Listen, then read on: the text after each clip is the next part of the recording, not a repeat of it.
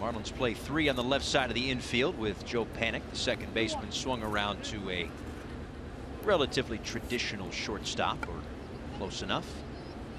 Lewin Diaz, the only one on the right side of the infield. This one down the right field line. Sanchez. Oh, boy! He caught it with his bare hand! He overran it and caught it with his bare hand! You've got to be kidding me!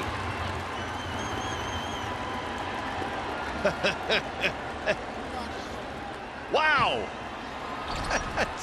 That's not how it works. Look at this. This is Kevin Mitchell all over again. Are you kidding me? Yeah, he did. He overran the baseball, and the only thing he could do was stick his bare hand up to make the catch, and he did.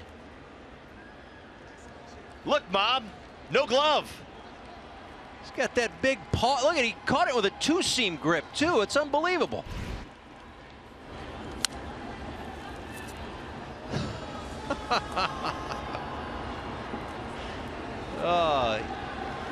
He might have just lost his glove deal, by the way. I don't know. You